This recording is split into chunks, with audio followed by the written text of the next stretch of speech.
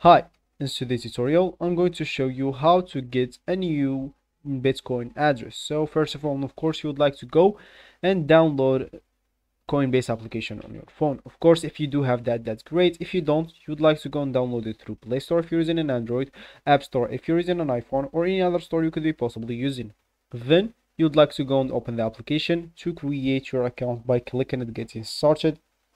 If you already have an account, of course, ignore all of that, log into your account, and let's just get straight into this tutorial. So let me just tell you, if you don't know how to follow the steps of creating your account, you'll find out a video on this channel on how to create your account on Coinbase application or how to register on Coinbase application. So let me just go here and open my Coinbase application as you should, or as you already did, to follow this tutorial steps.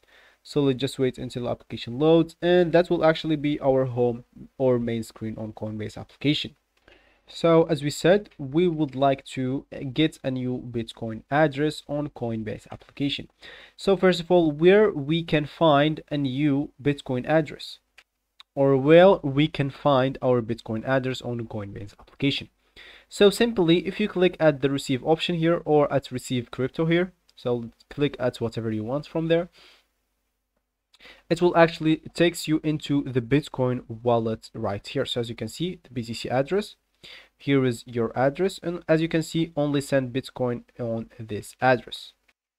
So as you can see here, you'll find your new Bitcoin address, and of course, if you want to get another address, of course, that will not be possible, of course, because no one will take your address. This address is just for you, for your account. And of course, if you want to have it for other cryptos, just go and click at the Bitcoin here and search for whatever other crypto you want. So that will be actually for this tutorial. I hope you like it. Thank you guys for watching, and goodbye.